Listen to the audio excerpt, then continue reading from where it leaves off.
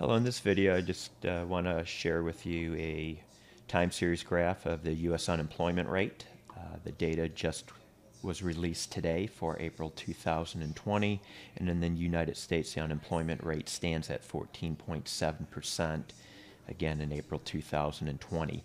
This is the highest unemployment rate that the U.S. has experienced since the Great Depression of the 1930s. I also want to share with you where I got this data from and how I made this diagram. So anyways, this data came from the St. Louis Federal Reserve Bank, stlouisfed.org, and it's FRED for short.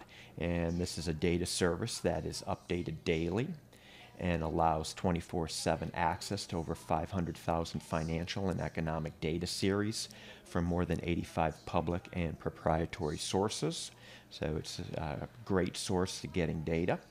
The data can be easily downloaded onto your computer in the format of Excel files or CVS file formats.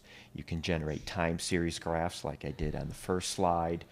These can be saved to your computer, saved to PowerPoint, and so on. All right, that's all I want to share with you today. I hope you found this video helpful.